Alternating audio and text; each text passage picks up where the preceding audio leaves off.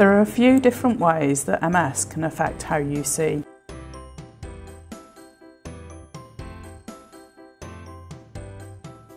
The most common is optic neuritis. This can happen when the nerve which connects the eye to the brain, known as the optic nerve, is damaged.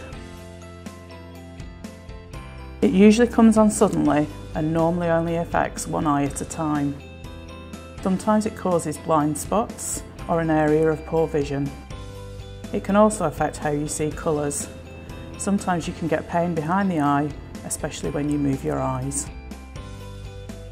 Optic neuritis usually gets worse over a few days.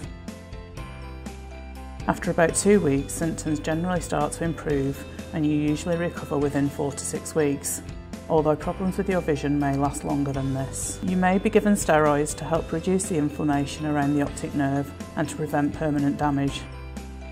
But because optic neuritis is usually only temporary and recovery is normally good, often it isn't treated. MS can also cause double vision. The medical name for this is diplopia. This happens when the nerves that control eye movements are damaged and the messages from the eyes aren't coordinated, so you see a double image. Wearing a patch over one eye to block out one of the images can help. If you wear glasses, there are temporary stick-on prisms you can use to alter the way light enters your eye to help bring the two images back together. The third way vision can be affected is that MS can cause the eyes to move when you don't want them to. They might flick quickly from side to side, up and down, or round and round. This is called nystagmus. It can happen if nerves are damaged in the parts of the brain which control balance, muscle movement, or vision. It can also happen if the nerve from the eye to the brain is damaged. If the movement is quite mild, you might not notice it yourself, but other people will be able to see it.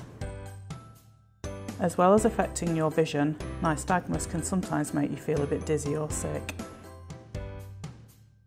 Sometimes holding your head in a certain position can help, but be careful as this can give you a stiff neck or painful shoulders. Sometimes wearing glasses or contact lenses can help slow down the eye movement, but it won't get rid of it completely. If the eyes are twitching a lot, the drugs gabapentin or memantine might be tried to help reduce the amount of movement. If you're worried that MS is affecting how you see, it can be helpful to see your optician. Having regular eye tests can also help pick up any issues early.